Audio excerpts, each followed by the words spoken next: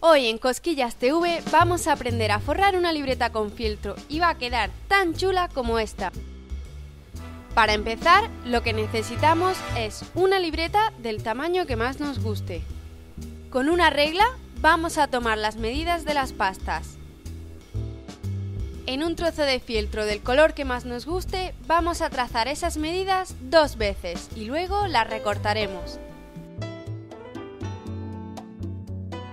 Ahora que tenemos 2 piezas, una irá en la parte delantera y otra en la trasera.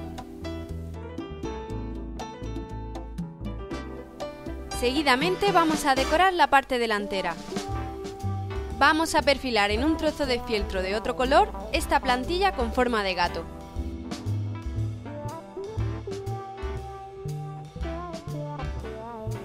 Una vez perfilada, la recortaremos con mucho cuidado.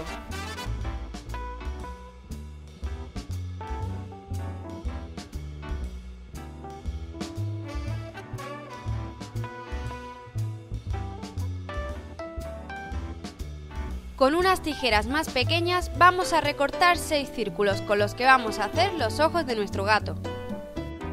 Recortaremos 2 círculos de color blanco, 2 de color azul un poco más pequeños que los blancos, otros 2 de color negro un poco más pequeños que los azules.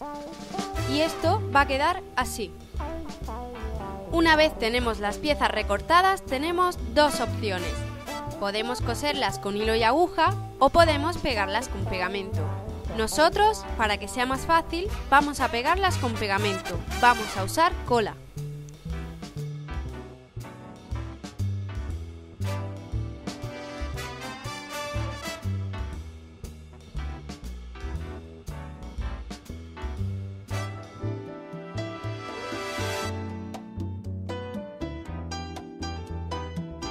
Con un rotulador negro vamos a dibujar algunos detalles sobre nuestro gato. En un trocito de fieltro blanco vamos a dibujar una especie de arco y luego lo recortaremos. ¿Sabéis para qué lo vamos a usar? Eso es la barriguita del gato. Por último, pegamos nuestro gato a la parte delantera de la libreta.